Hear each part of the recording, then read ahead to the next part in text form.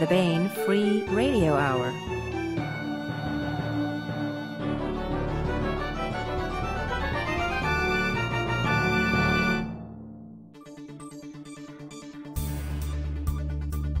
On the podcast, the future of the book and the books of the future, a call to duty sailing the sea without a shore, running for Congress in a way that never goes out of fashion, plus part 44 of the complete audiobook serialization of David Weber's Shadow of Freedom. All right now.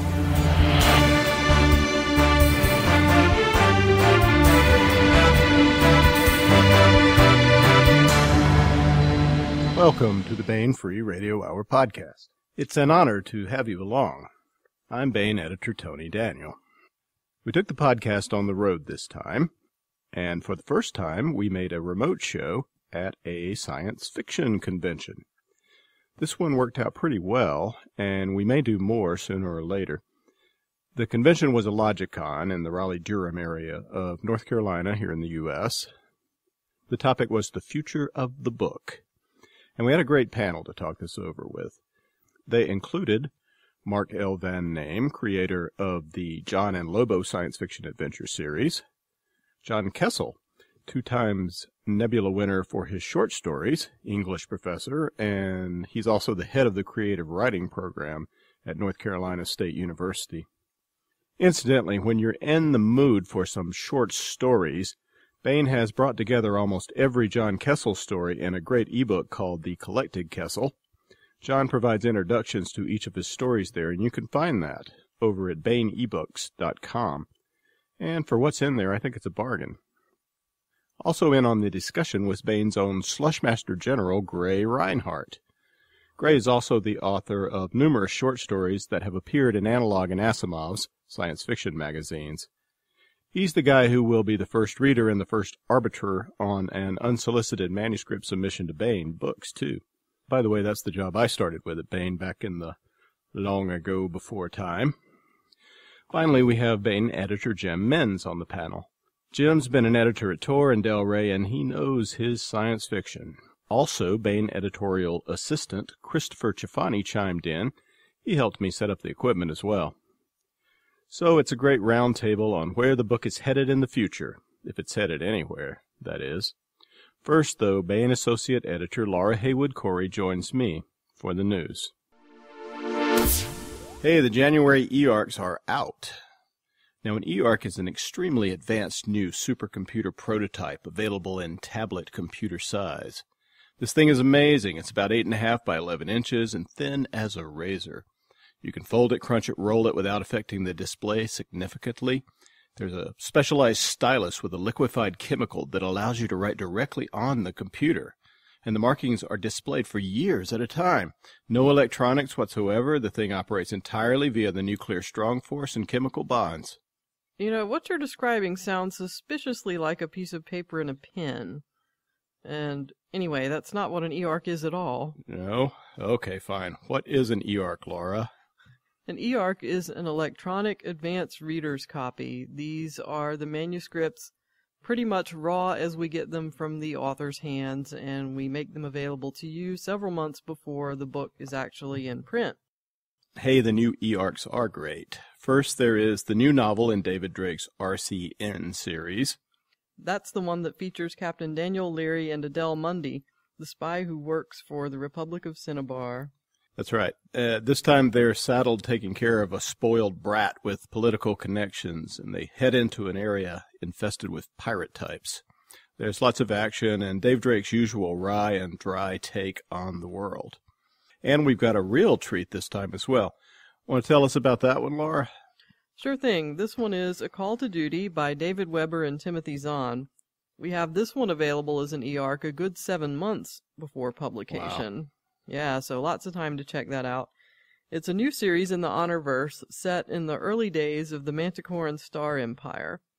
The hero is Travis Long, who starts out as an ensign in the very early days of the Royal Manticoran Navy. Fun stuff, sounds like, and that's not going to be out until October. Right. Well, if you're a David Weber and Honor Harrington fan, here's the absolute latest entry. You can't get much fresher than that. What's it called again? It's called A Call to Duty, the eArc. Excellent. These are only available one place, these eArcs, and that's BaneEbooks.com. Also, if you're on a mobile device, we got the mobile site in beta. You can find that at BaneEbooks.com/mobile, M-O-B-I-L-E. And also, we get this question fairly regularly. Can I buy a book at BaneEbooks.com and read it on my Kindle? And the answer to that is absolutely. So I'd like to remind everyone who has a Kindle that there's no problem reading a Bane ebook that you purchased at BaneEbooks.com on your Kindle. Yeah, it's easy to do. We tell you how on the website. And remember, Bane ebooks are always encryption-free and downloadable as many times and in as many formats as you can find anywhere else in the universe. Always have been, always will be.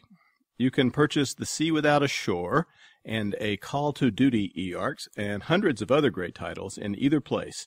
Download them and start reading. Welcome to the Bane Free Radio Hour Remote Edition.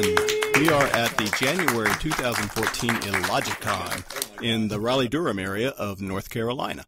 This is a nice, smaller convention that draws a really cool crowd. We have some of them with us, and these include Mark Van Name, John Kessel, Gray Rinehart, and Jim Minz. Hello, guys, folks. Hello.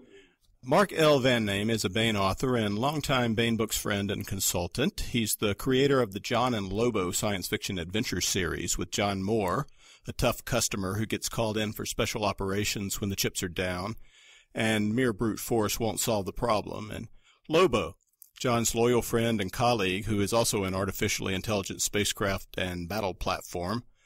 Mark's latest entry in that series is No Going Back. Mark is also the editor of a couple of Bane anthologies, Transhuman with the TFK Weisskopf, who you may have heard of, and contemporary dark fantasy anthology, The Wild Side. And John Kessel.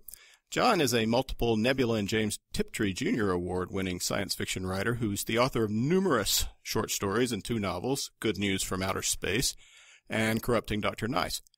John is also a professor of English at North Carolina State University, where he leads the creative writing program. John is also a noted science fiction and fantasy anthologist and critic.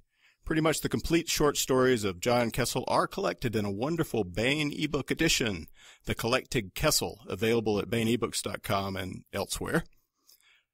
Gray's here, yes. Gray Rinehart is the author of short stories that have appeared in Analog, Asimov's, and elsewhere. His latest is What is a Warrior Without His Wounds, which appeared in Asimov's Science Fiction magazine last year. Gray is also a noted filker, and his album, Truth and Lies and Make-Believe, is recently out. We've had a couple of cuts from that here on the podcast before. Gray is also the slush editor at Bane Books. Finally, Jim Minz is senior editor at Bane Books, where he works with Bane writers such as David Weber, John Ringo, Eric Flint, Larry Correa, Mark L. Van Name, and many others. He's had a checkered past at many top publishers such as Tor and Del Rey. Jim is also a subsidiary rights director at Bane, handling foreign sales, movie and television rights, and lots of other areas. Jim doesn't want anyone to know it, but he's also from Wisconsin. So, I thought we could talk about the future of books today. Always a good topic among us reading and writing folk. Are we doomed? Are we on the verge of a new paradigm? Or is everything going to go pretty much the same? Mark, let me start with you. As well as being an SF author, you run a successful IT company, and maybe by accident at first, part of what your people handle is the making and distribution of ebooks, particularly Bane ebooks. How does the ebook revolution look from the inside, or is it a revolution? From the perspective of what the delivery mechanism is, I think it is a revolution in that we are now taking stories of all types, but certainly novels, which are the bulk of where the money is, and we're delivering them in a new way. So instead of going down to a place or ordering from a different place paper, you're now ordering electrons, and the electrons are flowing into devices of your choice, or device of your choice. But in terms of what people are buying, having seen the sales figures for both print and ebooks, it isn't really changing dramatically. At the tail end, there are occasionally people who will self-publish and have great success stories, but really that's a tiny, tiny, tiny minority. The vast majority of the self-published stuff, as it always has, doesn't make much money. If you look at the authors who are popular in print, they're the same order in the same rough percentages as they were in ebooks. So if you sell a lot in print, you're probably going to sell a lot in ebook. And there are, I think, some potential revolutions over the short term in terms of impulse buys, in the same way that for a while a paperback could be an impulse buy until costs went up of paperbacks. Ebooks priced right can be impulse buys. But fundamentally, people are just finding another way to deliver stories. And in that sense, it's not a revolution. We have found throughout the history of humanity ways to deliver stories. We had oral stories. We had stories drawn on cave walls. We had, papyrus. We had books. We find ways to tell stories because I think stories are essential to humans. And this ebook revolution is just another way to deliver stories. That's a separate question from whether the physical book is in danger. And I do think that the physical book, long term, is likely to be something that becomes more the province of book fetishists like me than of mass people. But I think that's going to take a long time. When I buy an ebook, which I do sometimes on long trips so I don't have to take the weight, I always buy the paper book, because I'm one of those people that really likes having paper books. I find them more comforting, more pleasant to read than any reader, and I have every major reader accessible to me at my company. But I don't think books are going to go away for a very long time. I think there are going to be plenty of people who like them. I do think that ebook sales will ultimately be bigger, though. So you don't think the technology is changing the way that books are? Yeah, I think the only change that I would like to believe will happen in terms of the way books are is that it will maybe be a bit of a renaissance for short stories, in the sense that you don't know as obviously the length of what you're buying online, unless the writers go out of their way to tell you. And short stories have for a long time in publishing, short stories have been the low money end of it and the low audience end of it. The SF magazines have very small readerships now. Anthologies very rarely sell anywhere near as well as the single author works of their leading contributors, even though you get lots of authors in one place. And I've always thought that was sad. I love anthologies.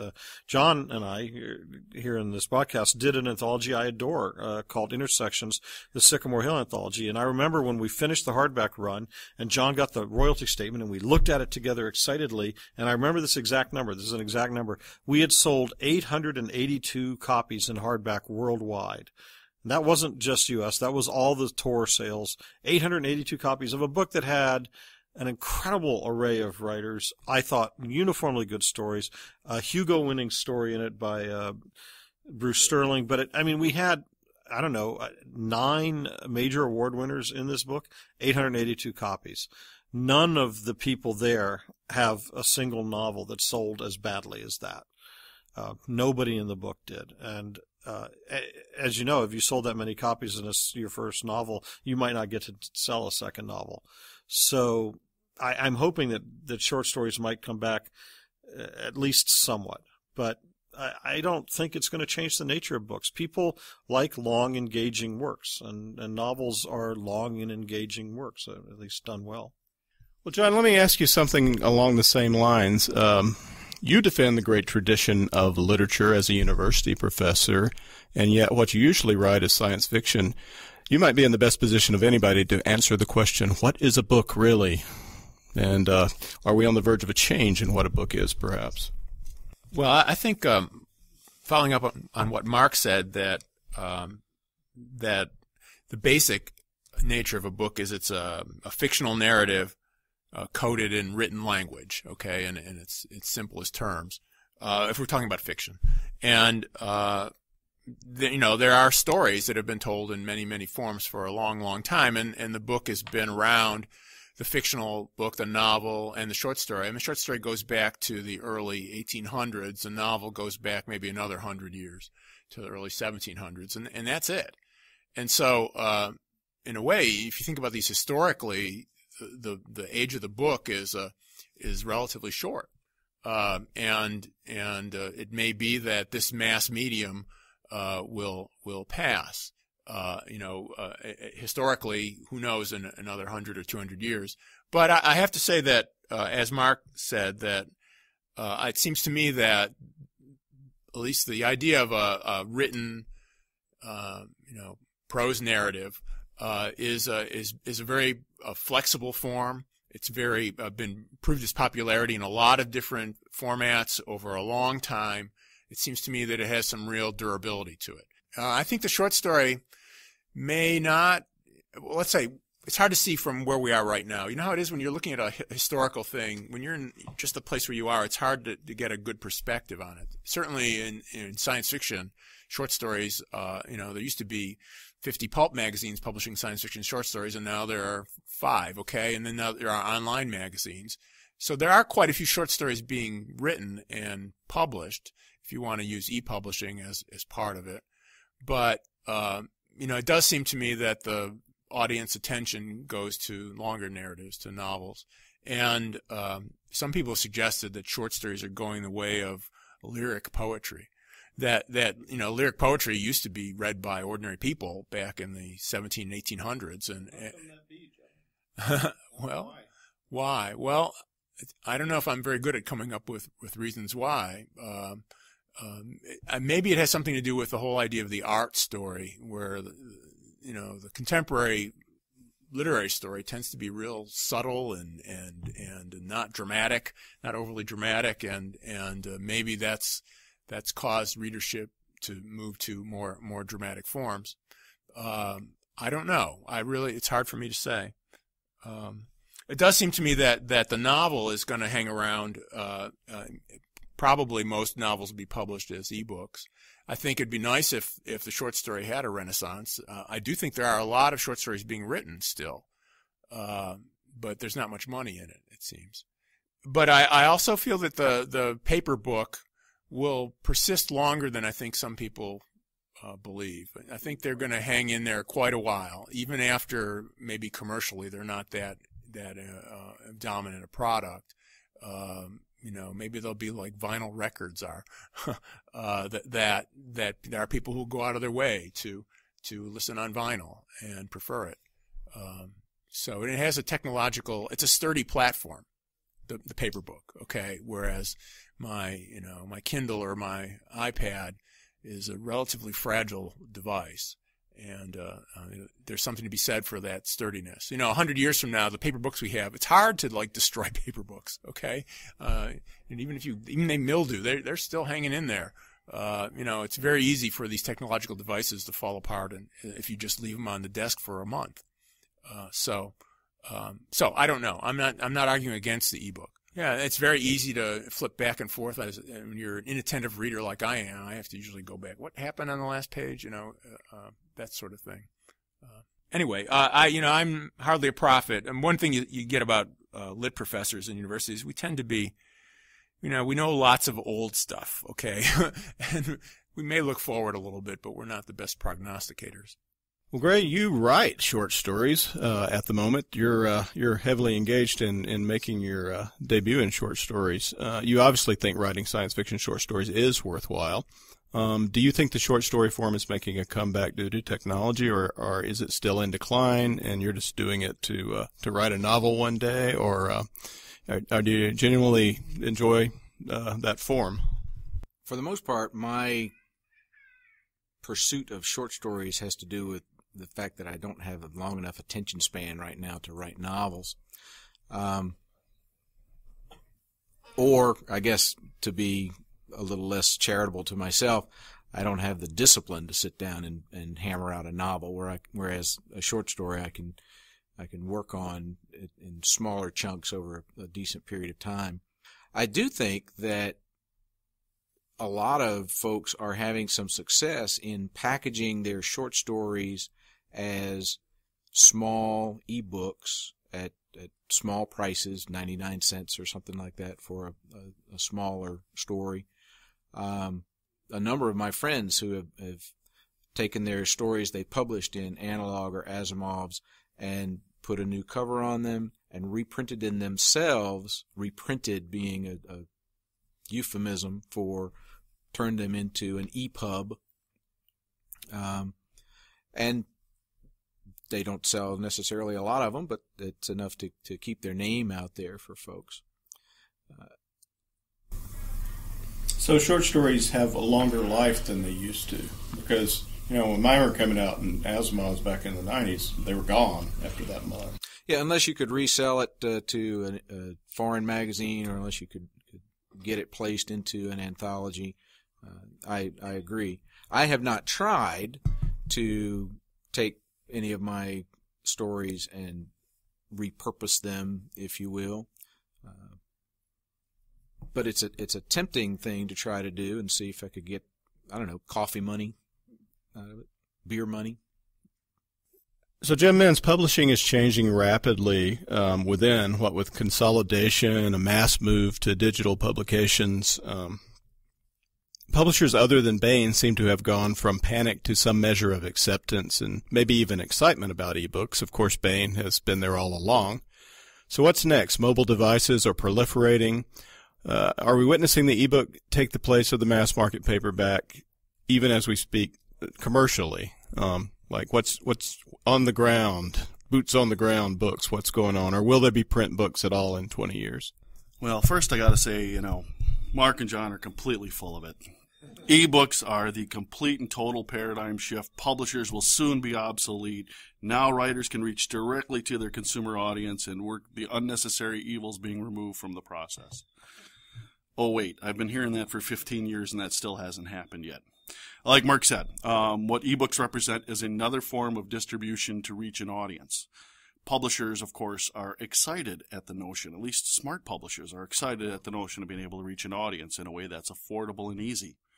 In fact, that is, of course, what Jim Baen did when he started selling ebooks nigh on 15 years ago now almost, at a time when all the other publishers were running around screaming that the world is falling and it's all going to be a huge problem. Jim Baen said, wait, this is a way for me to get books cheap and easy to an audience?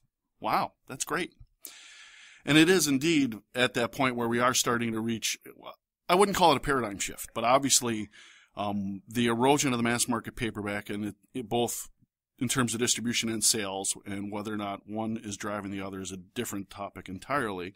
But indeed, mass market sales are shrinking, and indeed, you are seeing a climb in ebook sales. And so you could look at those two. I don't know if it's quite so directly causally related, but they certainly are related.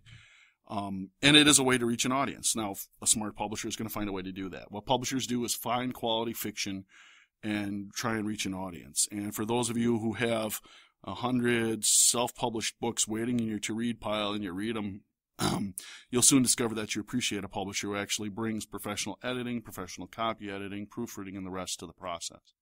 The more you go through what we consider the slush pile, the more you'll appreciate what publishers represent. And in terms, of course, of what the current market is, being a publisher who actually has that recognizable brand. Baen's known for strong science fiction and fantasy with heroes you can root for, action-driven story, and that's the kind of thing that our audience keeps coming back for, and we've done well by that. Also, in terms of what it means to the future of the book itself, I do think that, like Mark said, it's still going to be something that will be around, even for fetishists, somewhere down the line. I don't think physical books are going to go away for quite some time. In terms of technology, what we're looking at is several paradigm shifts of the quality of the technology for ebooks, where indeed your mobile phone is a quality reader. That's a very comfortable thing. We're all waiting for, the ladies' primer from the Diamond Age from Neil Stephenson, where it folds up in your pocket, you open it up, it meets the 3 B's quite readily in a convenient way. 3 B's being bed, beach, and bath. If you can get it there in a way that's convenient, readable, and you don't have to worry about nodding off in the tub and losing your ebook reader. Then we'll really see a move away from physical books as the primary source, but we're still technologically short of that. And yet, of course, it's not going to fundamentally change what a novel is. It's not going to fundamentally change what fiction is. Obviously, story has been with us since we were hunter-gatherers huddled around the campfire. And like John said, for several centuries now, it's been the printed word. I think the printed word, well, word that's readable, I guess we have to say, because if we move to ebooks, I guess it's not actually being printed per se, but I think that written word in whatever format it's being delivered is not going to go away. I think the real shift will be whether or not there are other forms of entertainment that spawn out of publishing. And by that I mean things like enhanced books. Obviously, you're seeing people out there big companies with tech trying to do things like... Wild guesses of what enhanced books might work? Or are there any?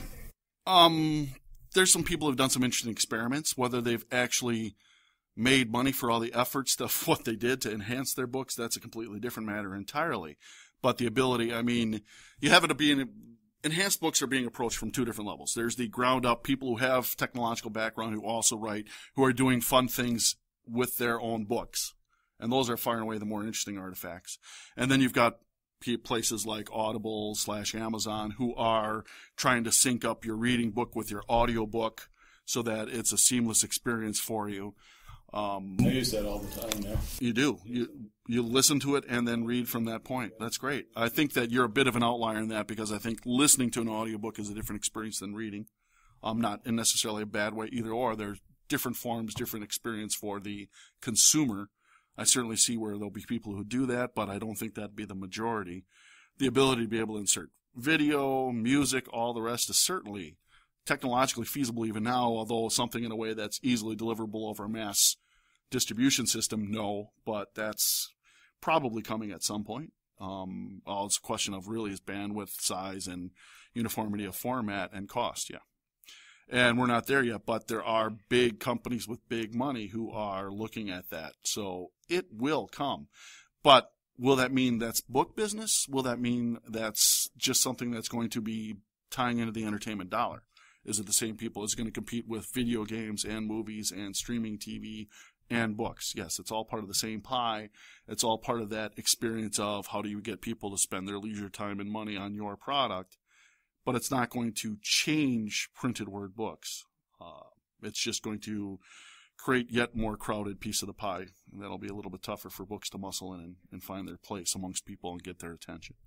This, Mark, the one point I would disagree with is I've had talks with Amazon's executives and had under NDA the opportunity to look at sales figures. And I can tell you that the ebook revolution is leading to a great increase in book sales overall. It's not all going where it should be, and it's not clear if that's going to, in my opinion, and it's not clear if that's going to continue. But right now, total unit sales, books are actually in a resurgence, and that's important. Yeah, I definitely want to clarify. I totally agree with Mark. I was looking long-term in terms of where technology might take us 50, 60 years down the line. But absolutely, I mean, the great thing is that we are living at a time when literacy rates are at an all-time high. There are more readers. And, in fact, the ability to have backlist available. It's something that, Bain, as a traditional publisher, has been smart and, indeed, I would argue is still in existence because we are very strong about supporting our backlist. If we have an author who's writing new novels, we make darn sure the rest of the series is in print. Even if some pencil-pushing geek says, hey, you're only selling 1,000 copies of that old backlist title, it's not worth it. We say, yes, it is, because the fans want the whole series. And that idea of having backlist available and being able to reach an audience, and the fact that ebooks make it cheaper, so therefore, guess what? Why not? I'm going to spend $20 on books, but now I'm going to buy 5 books. You get the higher amount of units, but it's also a question of the reader can experience the entire series and can devour them, buy them, stockpile them. You don't think nearly as much about, gee, I don't want to have to carry 20 books home, but you know what? Maybe I do want to get the rest of the series ebook. It's just a push of a button, and now I've got it. So absolutely, I think that ebooks have represented a great opportunity. Obviously, it's been something Bain's been doing for a long time, and the rest of the world's starting to catch up. But in terms of taking that long-term, how will the book evolve and what will it mean technologically, the enhanced book and how that overlaps and how that blends, and will you get the experience for the feature film to the music. Can you get the soundtrack to the movie that was made of the book and listen to it while you're reading it and all that sort of stuff?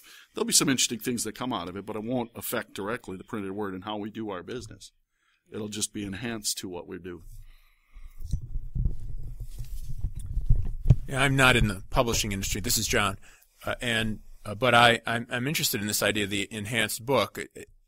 Maybe I am just an old dinosaur, but it seems to me that the experience of reading a book, in words, is very different from those other things, and those things are valuable. I mean, if you have a soundtrack or if you have images, a video of some scene or something like that, I think that's valuable. People want that, but I'm not sure that that's going to replace the book or somehow invalidate the book. I remember I was a Nebula Awards event probably 12 to 15 years ago, and a man from the gaming industry was the keynote speaker. And he was talking about how he needed to get us all on board, that we were all behind the curve because we were still writing books. And what we needed to do was to get into game design, because that was going to replace the book.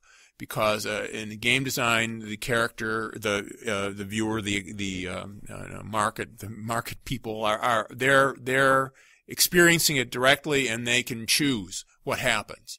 Okay, instead of being bound by what the author tells them the characters do, they go in there and they experience it themselves.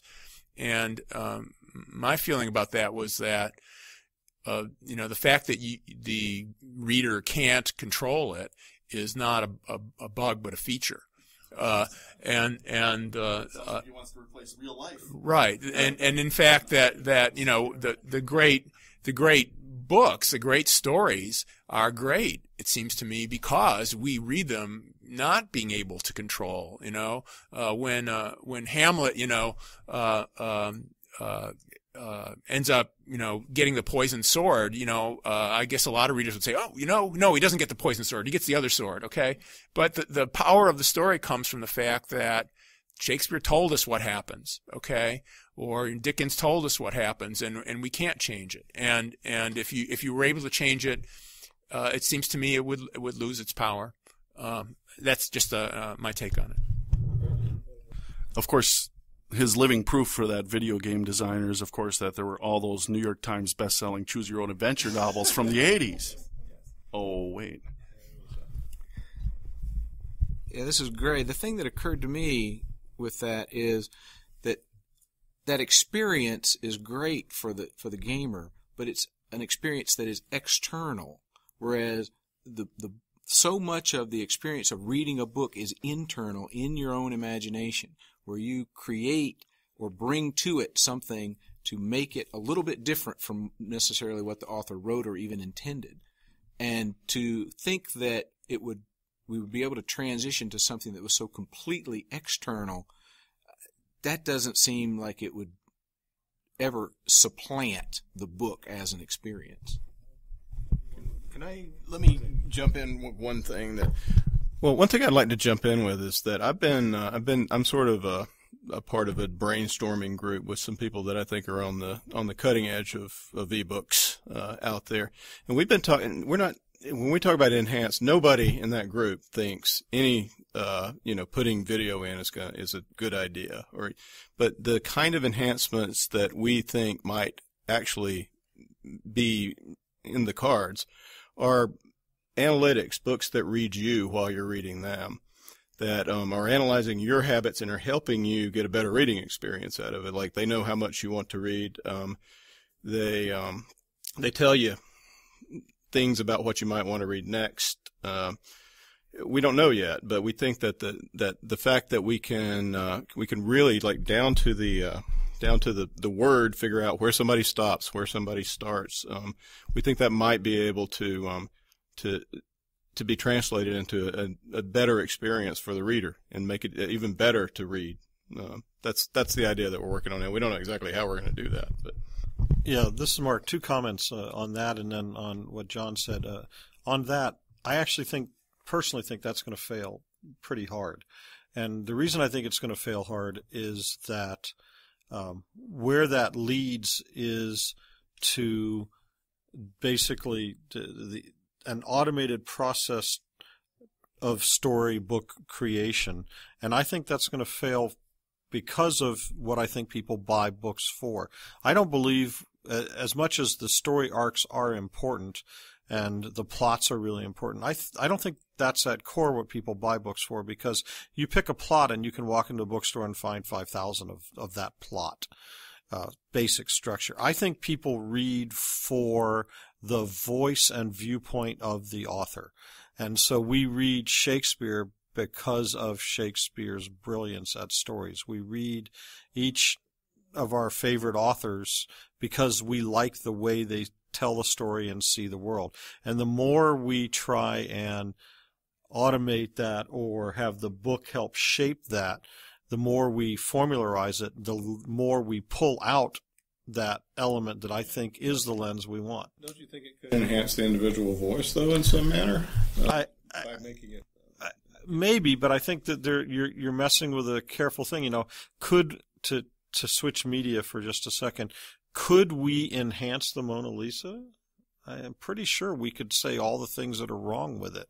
Would that destroy it in the process? Could we take each of our favorite authors and help them fix their weaker sentences and fix the flaws in their philosophical viewpoints and clean up this or that? Yeah, I think we could. And in the end, would the output be as good? I don't think so. I could be wrong and I could be deeply behind the times, but I think that the people that we are as authors is part of what readers respond to. And our perspective, good or bad, is what they respond to, and they respond to that, good or bad. And I think the more the product becomes homogenized and technologically cleaned up, the less interesting it is, and certainly the less enduring it is. And I would apply that across all media, from music through movies. Yeah, you can make a mass-produced movie with all soul wrung out of it, and you can promote the hell out of it and sell it once, but you don't it doesn't sustain, at least in my opinion. Yeah, I'd have to agree with Mark on that, and indeed, I think that especially in books, you know, whether it's brand for publisher or brand for author, it's unless you have one book to write, the fact of the matter is, trust in the author and coming back to visit the authors you like is probably one of the number one drivers for book sales. And on the other hand, what Tony was saying in terms of the analytics, I think there are some fascinating opportunities from the retail end of things where you could study that and use that as a way to ever improve you might also be interested in buying this recommendation, and that actually be, you know, in a way that could create all sorts of sophisticated metadata screening that readers and consumers would trust more and more. And so from distribution and sales, there's a huge opportunity, although technologically getting that all worked out would be something for the NSA. Oops, was that out loud?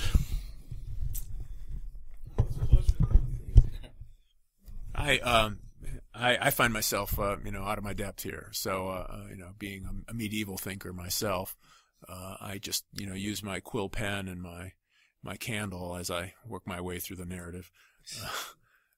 It is interesting to me. It seems to me that this sort of idea of, I guess it's sort of like data mining the text as someone reads it. I know that's an interesting idea, but it strikes me that not every reader is there for the same thing. I guess that you say if you could use it to individuate, just the way Netflix, for instance, will tell me, okay, if you like this movie, you might want to watch this movie. So that I think is a very positive thing. But on the other hand, it does seem to me that. Well, what if you could use it to tell you, all right, you're on an airplane, you've got an hour, mm-hmm. and you want to read something, but you don't know what. And that thing could, it knows you well enough that it could say, here's the perfect thing. You're like, oh yeah, and you that angst of what to read next, which I've experienced all the time. See, but I don't want something that helps me become more like my last taste. I want things that challenge me. I want people. I hate recommendation engines that are more of the. Sorry, this is Mark. I said I don't want things that are going to funnel me toward the same. I'm going to read some of the same, but I want the friends who say, have you ever tried this guy? Have you ever tried this woman? Have you thought about this? I want to watch all kinds of movies. I want to read all kinds of books. I want to experience. I mean, sometimes I want comfort reading, but I don't want to be funneled toward one thing. I find recommendation engines. Maybe a lot of people do want to be funneled toward one thing, and maybe it could be commercially successful in that way. But I think that there's a danger in recommendation engines in that they do take us more and more down the same path, and they limit our worldview when, in fact, we should be encouraging ourselves to broaden ourselves. I also think that often, at least the ones that exist, are kind of dunderheaded. They say, okay, so this is a British movie that has a female character in it. Okay, so, so you're getting something that has nothing to do with why you read that first book in the first place. They don't really understand. All they're getting is the exterior vision of your eyes going over the words. They're not really inside of your subjectivity and what it is about that book that really knocks you out. And to that, I would think that there might be real value in developing one of these recommendation engines that would be more interactive with you in terms of what are the kinds of things you're looking for? What are the kinds of things that interest you beyond this small subset of purchases you have just made? I want to second what Mark said, that often the most amazing experience I've had with books or films is when I've seen something I never would have gone to see it. I walked into the theater by accident. Someone left the book, sitting on my desk, and I would never have picked it up, and it's kind of unfortunate if you're guided only to the things you're familiar with. That's some of the worst experiences. Yes. Well, that's true too. Well, it's interesting that the technologies led us back to the age-old question, do you write for the, literary, intellectual stimulation, or do you write for the broad mass commercial? I mean, it isn't quite that simple, but in some ways it is that essential question. And commercially speaking, obviously, there's been plenty of people who made their money going for the McDonald's effect, more of the same. It's the 12-volume epic heroic fantasy series that's delivering the same thing, and the reader's comfortable with that. Doesn't mean that the reader doesn't also want to go ahead and try something new. It kind of depends on their mood. And I have to admit, the more I think about what Tony was saying in terms of the technology, and also with Gray, what are we talking about here? Maybe facial recognition software that this computer's smart enough to actually recognize the stuff that really does excite you, can read your reactions and stuff, and actually become that sophisticated that it would be. And then we're entering a whole new ball game, and that is not that far away from being technologically feasible, although the investment in terms of capital to make that work, and I don't know, violating the secrecy or just getting people to agree to let you have the computer watching you all the time on your webcam, just only for personal use of making recommendations for you. This day and age, generationally, I think that there's certainly plenty of people out there who don't worry that much about their own privacy and secrecy and that kind of issue, and would be comfortable with the idea of, hey, you know what, let the computer watch me because it's going to make better recommendations for me. The Xbox One's already running into that. Oh, yeah, that's right. I forgot about that. Yeah. Go ahead, introduce yourself. Hi, I'm Christopher. I work in the mailroom at Bain, and I help set up some of the technical stuff, grabbed a mic stand. Yeah, a little bit of editorial assistant work. I find a lot of this interesting. I was just saying that pertinent to that particular problem, the Xbox One is currently undergoing that upheaval right now in terms of public outcry and people discussing the idea of the machine watching you all the time, because that is a feature, so to speak. Another thing that I've been thinking about in this discussion is sort of new media frontiers and online communities that I'm a very conservative reader, or I was growing up. I did not branch out to new authors without a strong recommendation from someone whose opinion I trusted. So I haven't really read broadly in terms of a wide variety of authors, but I've read deeply in the authors that I really like, which I think is in line with some of what you guys have been saying. And I think that the internet and digital communities really offer fantastic opportunities for people to broaden their sources of reliable recommendations from other people, from people who have complex and interesting and challenging differences and similarities. Oh, I just want to add, I don't know if you've ever had the experience of reading a book and really not liking it very much, and then reading the same book later and discovering it's really a great book and you just weren't up to it. That definitely has happened to me. It happened to me with Moby Dick. Okay, I read it as a sophomore in college. I thought, what is this thing? Okay, I cannot get through it without a plow. Okay, and then I read it 4 years later, and I was amazed how much better he had gotten in the 4 years since I had last read it. Let me close it out then.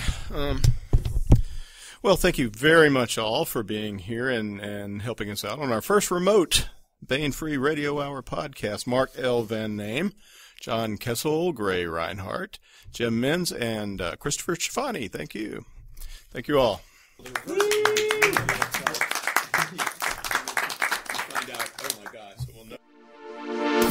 Now we have an excellent cut from Truth, Lies, and Make Believe, an album by Gray Rinehart.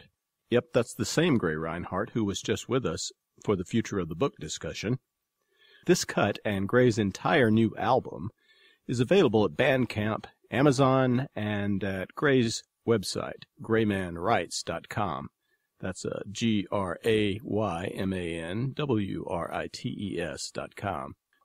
So here's Gray Rinehart with I Think I'll Run for Congress. I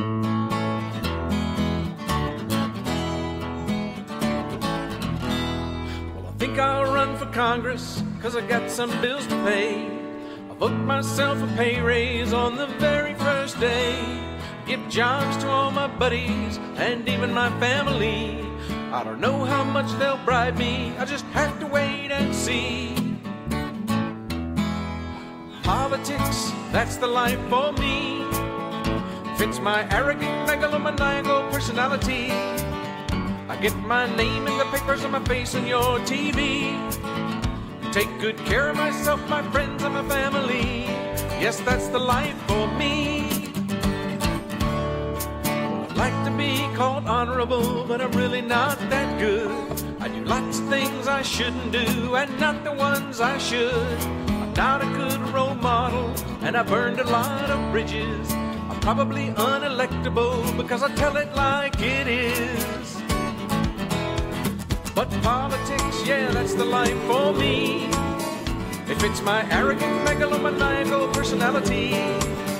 I get my name in the papers and my face on your TV. And take good care of myself, my friends, and my family. Yes, that's the life for me.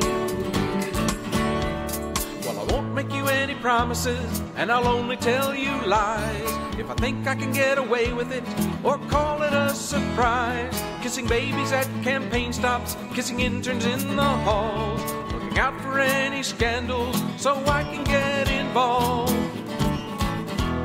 'Cause politics, oh, that's the life for me.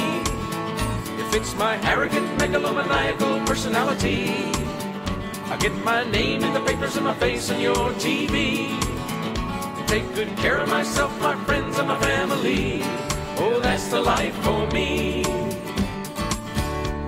But I'd like to run for Congress and play the political game, but I don't have very much money to wage a big campaign.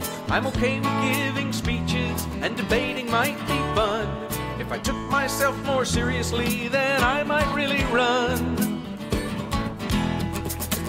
Politics, that's the life for me. It's my arrogant, megalomaniacal personality. I get my name in the papers and my face on your TV. And take good care of myself, my friends, and my family. Yeah, that's the life for me. But I think I'll run for Congress, and even if I lose, I'll use my lack of knowledge to be a pundit on the news. Or maybe land a teaching gig at some university if they can mix their political science with my engineering degree. 'Cause playing politics, yeah, that's the life for me. It fits my arrogant, megalomaniacal personality. I'll get my name in the papers and my face on your TV. Take good care of myself, my friends, and my family. Yes, that's the life for me. Oh, won't you vote for me?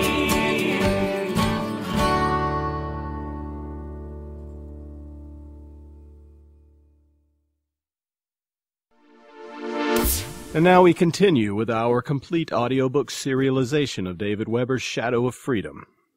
This portion of Shadow of Freedom is provided by Audible.com.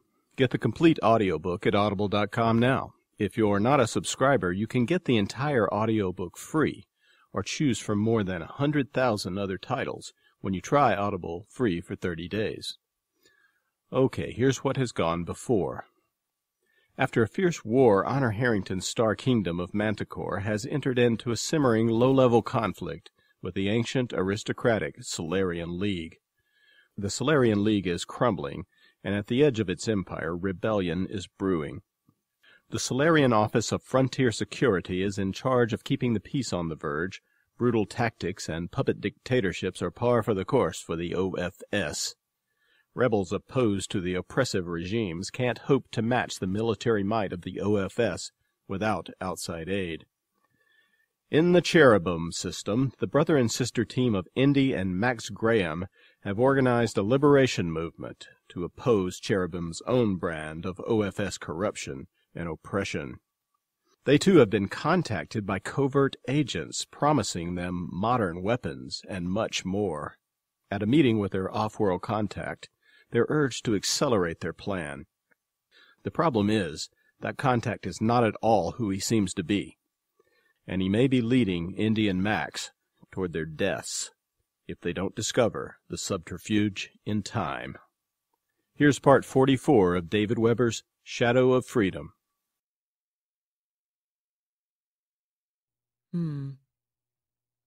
Harahap frowned down into his water glass for several seconds before he looked back up. Okay, cards on the table time. I don't have complete information myself. I'm sure you both understand why that's the case. But what I've been told is that the current strategic position is very favorable for our side. The problem is that, like I just said, things can change, sometimes quickly. From what they're telling me, I'm guessing, and it's only a guess, not the kind of thing anyone would be confirming to someone at my level, that the Admiralty's thinking in terms of going onto the offensive now that they've kicked the Solis' butts in Manticore. The reason I say that is that they want to accelerate all of the liberation movements we've been supporting. Not just you guys, all of them. Now, for some of them, that would be nothing short of outright suicide at this point.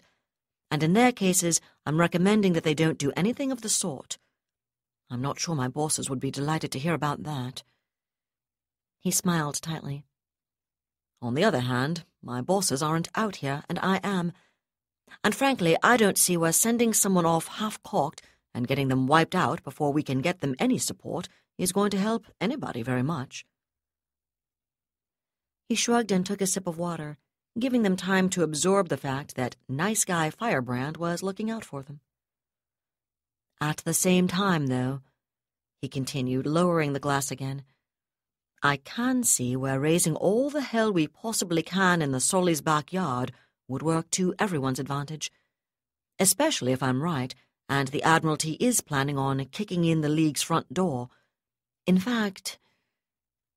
He paused, obviously considering what he was about to say, then shrugged.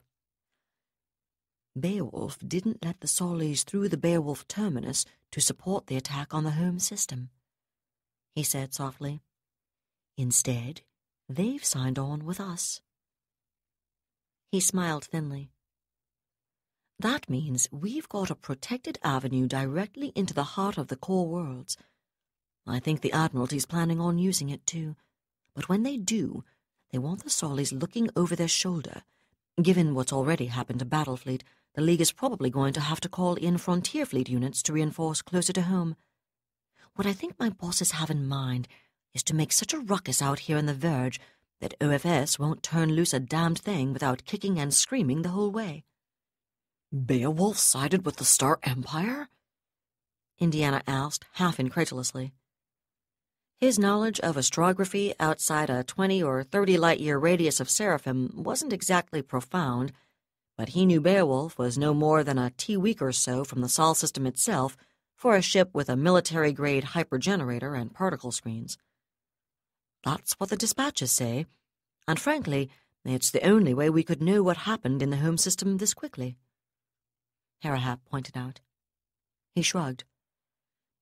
Only way the Home Office could have gotten a dispatch boat out here this fast would have been through the Beowulf terminus, which suggests to me that... He shrugged again, holding up one hand, palm uppermost, and Indiana nodded slowly. So just how soon would your bosses like us to start raising a ruckus here in Seraphim, Firebrand? Mackenzie asked, her eyes narrow. As soon as you feel you possibly could, Harahap replied. Hopefully within the next 3 T-months or so. 90 T-days, in other words, she said flatly. Yes, he said. And you can get us naval support in that time frame? Yes, he replied. How? Her tone was a bit skeptical. I'm as excited about the possibility as Indy is, Firebrand. But if your Navy is going to be going directly after Sol, how is any of it supposed to make its way all the way out here? It's not. He shook his head. What's going to happen is that Admiral Goldpeak is about to launch an offensive out of the Talbot cluster in the next month or so. He met Mackenzie's eyes levelly, confident in his ability to lie convincingly.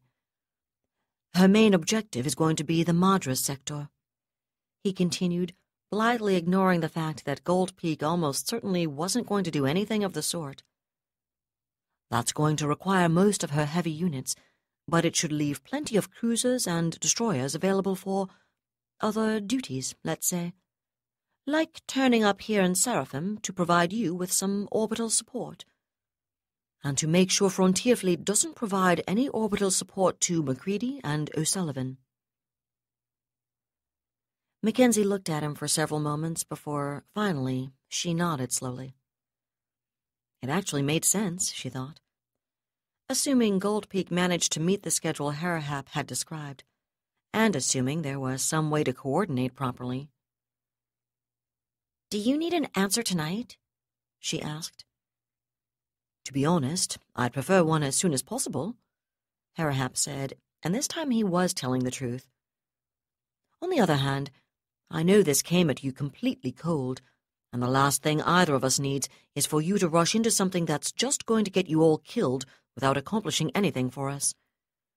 I'll be on planet for another couple of days, so you've got that long to think about it, but then I'm going to have to move on to my next destination. I don't know if we can have a decision for you that quickly, Indiana put in. He looked across the table at his sister, then back at Harahap. We'd be putting a lot of people at risk, and we're going to have to go back and evaluate the assumptions of our contingency plans. I can understand that, but if I head out of the Seraphim system, I take your communications link with me. He grimaced. Once I'm out of here, I won't be able to communicate with Admiral Goldpeak to warn her you're planning to move. We might be able to work around that, Mackenzie said slowly, and Harahap's eyebrows rose. He hadn't expected to hear that. How? He asked. He'd hoped giving them a 2-day window would push them into making a decision, and he was none too delighted by the suggestion that there was a factor in the equation that he hadn't known about. Mendoza of Cordoba imports beef from Montana, Mackenzie said. They make regular trips, and they maintain an irregular schedule of dispatch boats between here and Myers. About half the time, the boat stops off in Montana to check on market conditions, see about renegotiating contracts if the market price has changed, that sort of thing. She shrugged. We've got contacts in the crews of some of the freighters on the Montana run. For that matter, we've got contacts on at least 2 of the dispatch boat crews. It's about 28 T-days from here to Montana by dispatch boat, more like 6 T-weeks for one of the high-speed freighters. If we can use the dispatch boat, we could get a message to Myers in a couple of T-months. If we have to use the freighter and arrange a message relay from Montana, we might be looking at as much as 4 T-months, maybe even longer. I didn't know about that, Harahap admitted truthfully.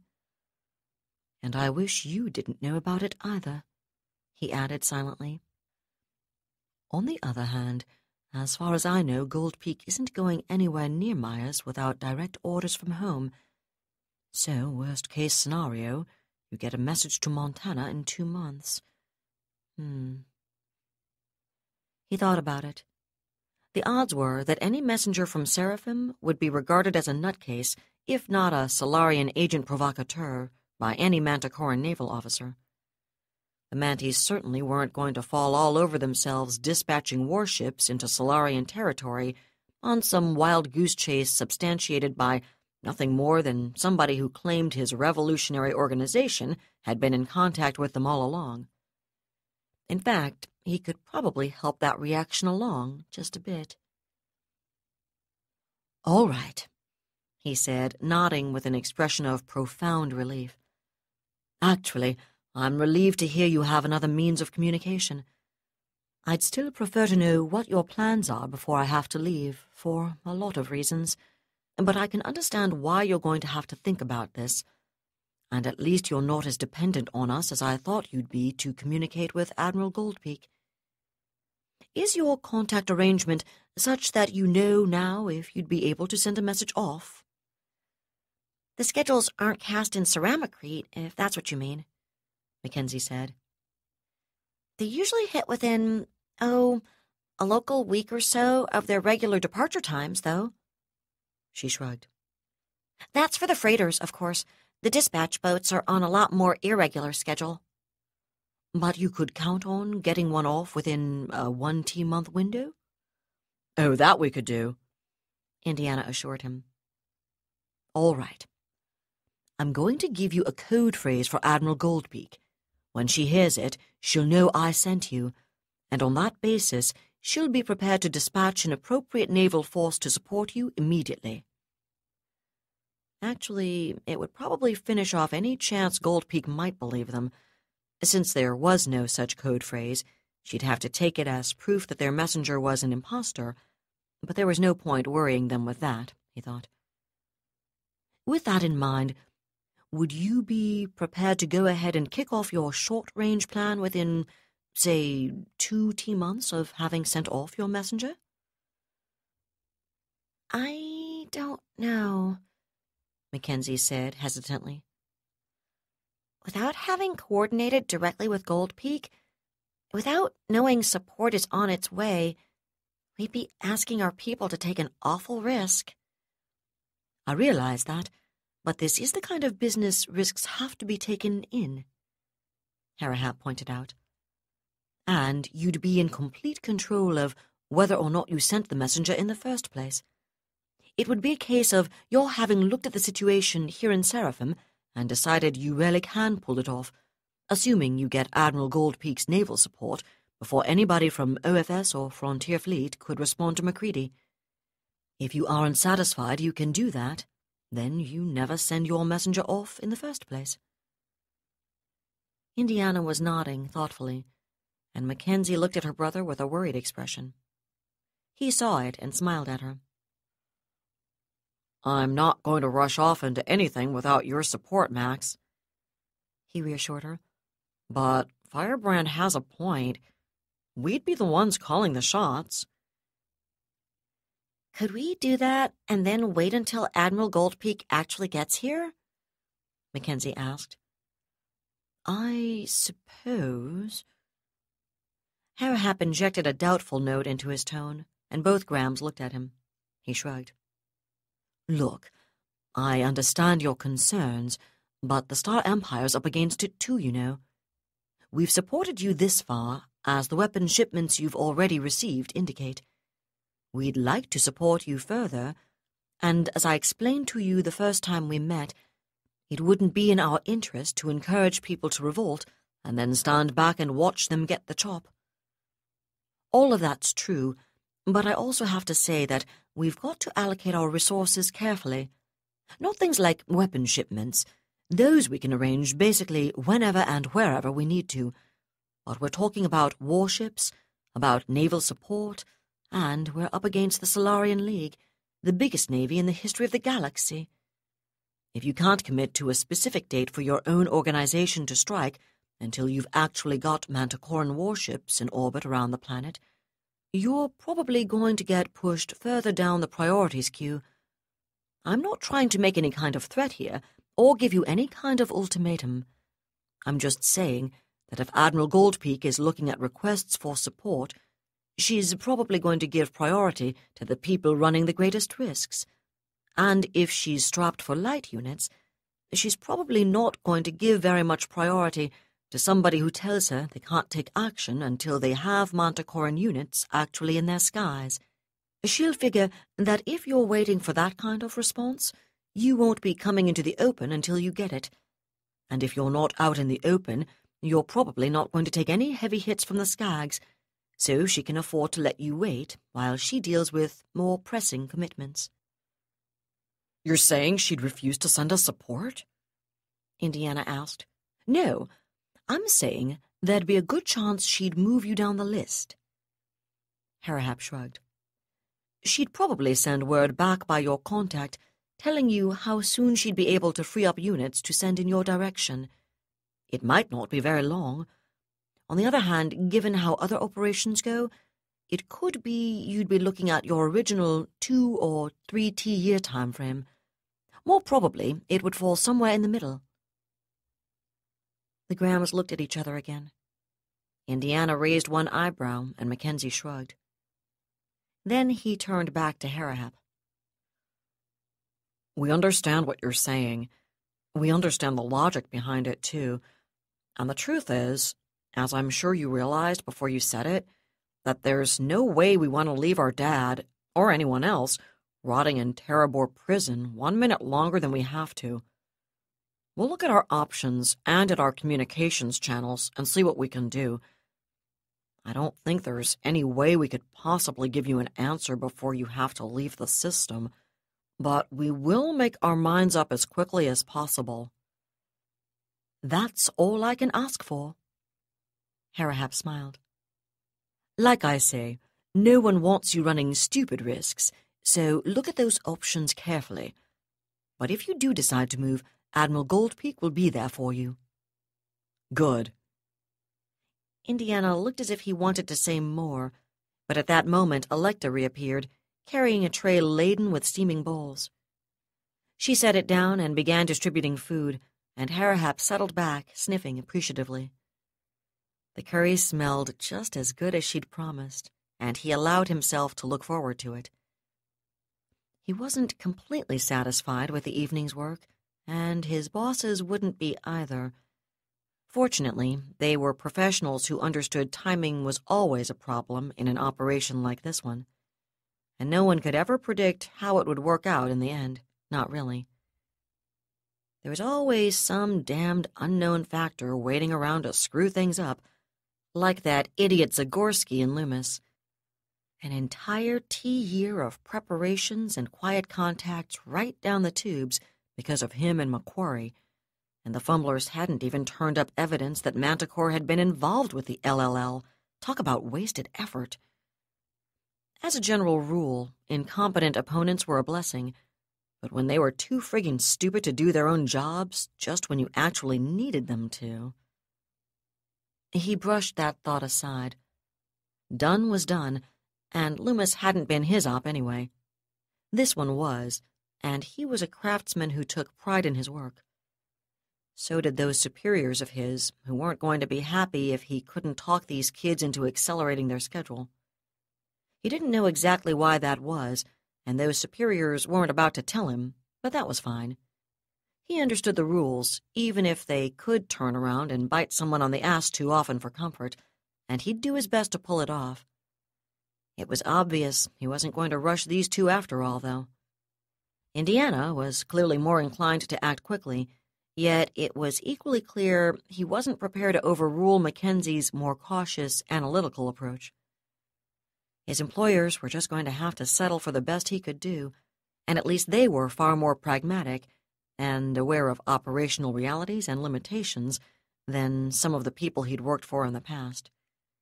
As long as he was honest in his reports to them, they were unlikely to send him a pulsar dart just because he hadn't been able to accomplish the impossible.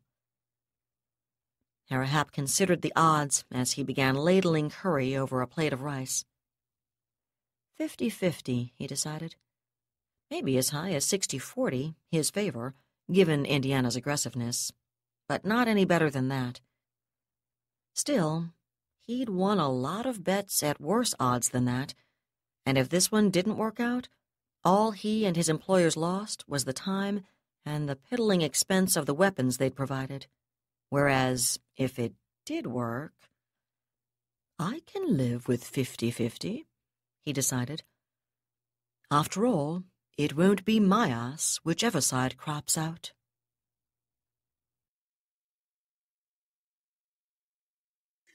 That was David Weber's Shadow of Freedom, Part 44, read by Allison Johnson. And that's it for the podcast.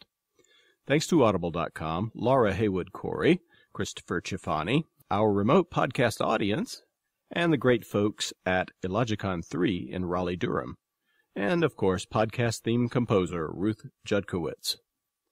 Plus an encomium of the virtualized cheers of satisfied millions, drone-delivered through tornado, fire, and ice, to Mark L. Van Name, John Kessel, Gray Rinehart, and Jim Minz, and to books everywhere, whatever you little boogers may become in the future. Please join us next time here at the hammering heart of science fiction and fantasy. And keep reaching for the stars.